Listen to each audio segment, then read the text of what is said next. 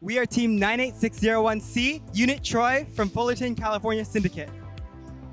So a unique aspect of our Lady Brown mechanism is that adhesive foam that we use here. So unlike using mesh, like most teams, the adhesive foam is considerably more consistent and it doesn't actually warp inside when the ring enters inside the Lady Brown mechanism. It also allows us to maintain this awkward angle that you see here.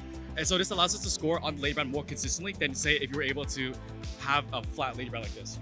Additionally, we also have triangle bracing, which we use in the form of polycarbonate, and we cut it out as a triangle shape, and it allows us to save weight, as well as the L channel. Instead of using a traditional C channel, we use the L channel with this triangle bracing, and it allows for a really fast, efficient, and lightweight Lady Brown, which is really important in this game. We'd like to shout out Josh from 7700R, California Region 4, for giving the inspiration to build the Lady Brown.